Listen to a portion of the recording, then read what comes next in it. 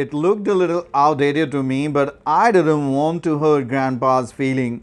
So I told him I would take it with me and read it the first chance I got. The essential book, young lads. There was just enough room to fit it in my bag, and I figured the more stuff piled on top of the Frenchies, the better. When Mom dropped me off at school this morning, though, I realized I was seriously unprepared for this trip. Everybody else had a ton of gear, and I felt like I had underpacked. After all our stuff was loaded onto the bus, the bags took up at least half the space. That meant we had to double up on seats, which made the ride to Hardscrabble Farm feel a lot longer than it should have. When we finally got there and drove through the main entrance, I was pretty relieved, but the last stretch was brutal because it was a dirt road. When we got off the bus, a group of kids from another school was just leaving, and they looked like they couldn't be getting out of there soon enough. A kid in the back was holding a handwritten sign that didn't make any sense to me. Beware of Silver Scratch. A couple of my classmates seemed pretty freaked out when they saw it. A boy standing next to me said his older brother went to Hardscrabble Farm a few years back and told him all about Silver Scratch. Apparently, this Silver Scratch guy was a farmer who lived at Hardscrabble Farms a long time ago, but then the county came in and kicked him off his land. Another kid chimed in and said he heard Silver Scratch went to live in the forest where he survived by eating slugs and berries. Then Melinda Henson said she heard he went crazy and grew his fingernails really long. See, I could have done without the part about the long fingernails because that sort of thing really gives me the willies.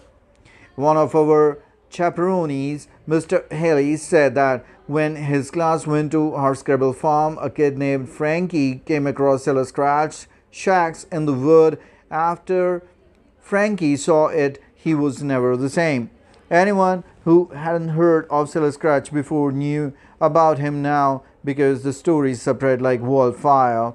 I found the whole Silver Scratch thing disturbing. I guarantee you, if anyone told me there was a deranged farmer prowling the ground of Hardscrabble Farm, I could have just stayed home and taken my chance with Dad. After we were done unloading the bus, we brought our stuff down to the main lodge, which was a giant log cabin with a bunch of long tables inside. The person in charge was Mrs. Graziano, and once everyone sat down, she gave a speech about the camp rules. There were a bunch of them, but the one she said was most important was that boys and girls are not allowed to visit each other's cabin for any reason. Mr. Graziano said this was her 19th year coming to Hardscrabble Farms, and she wasn't going to put up with any nonsense from anybody. Then she had the chaperones go through everyone's bag to make sure nobody was trying to sneak in any junk food or electronics.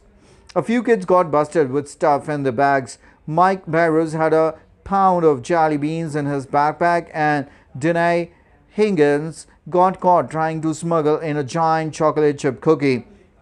I was really glad I had left those candy bars back home, but I was a little worried about the chaperones might confiscate my baby wipes. Once Mr. Jones got a whiff of my bag, though he didn't go digging any further.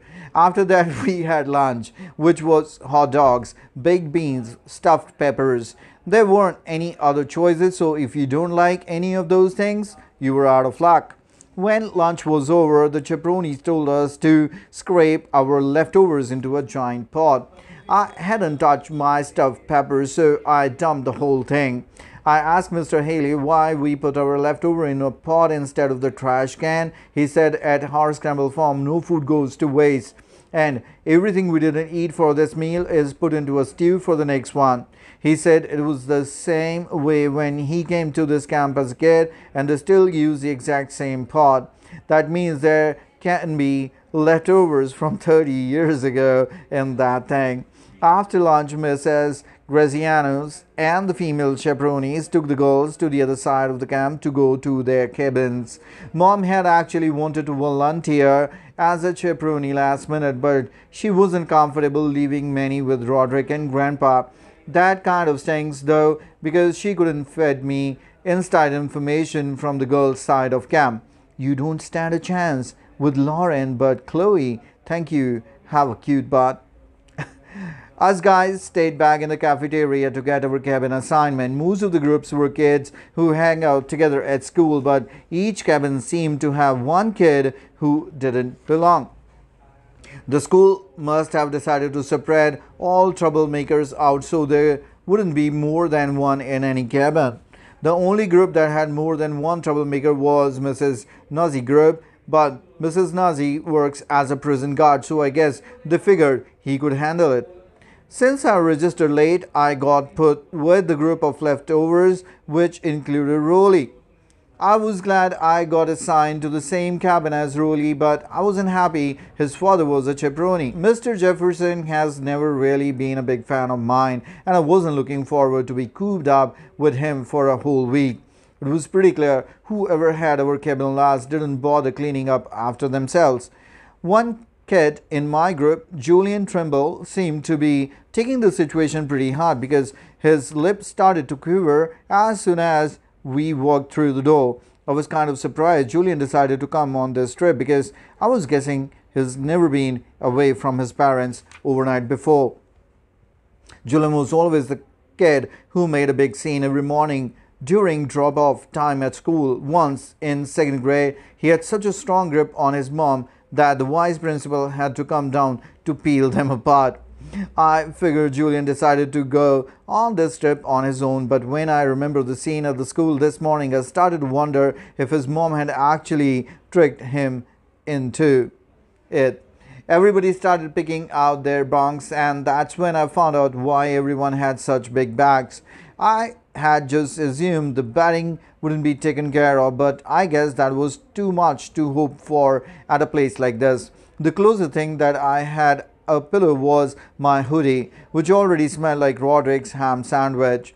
It was hard finding a mattress without any weird stains on it. I picked up a top bunk because I couldn't risk being underneath Julian in case he wet the bed. Unfortunately, Miss Jefferson slid into the spot right underneath me, so now Rolly Dad was my bunkmate.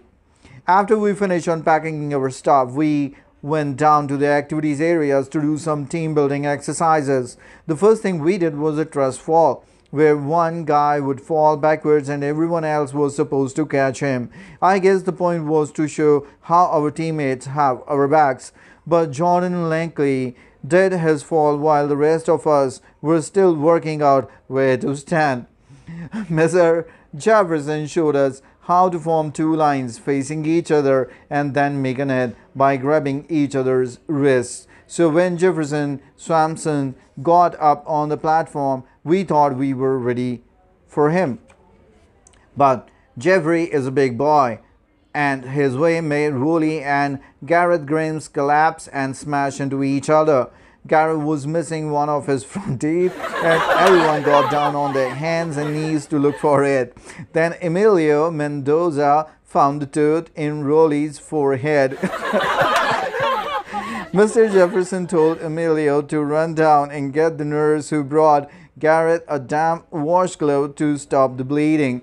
But she couldn't pull the tooth out of Rolly's forehead because it was really locked in there. Mr. Jefferson called his wife to come and pick Rolly up and take him to get it checked out. I don't know if she ended up going to a doctor or a dentist because I have no idea what you even do for that sort of thing. So Mr. Jefferson was stuck chaperoning a bunch of kids who weren't his. He had us do all these exercises that were supposed to teach us how to work together as a team, but all they really did was show us how bad we were at it. We did one activity, bucket brigade, where we had to make a relay line to bring water from the river all the way to our cabin.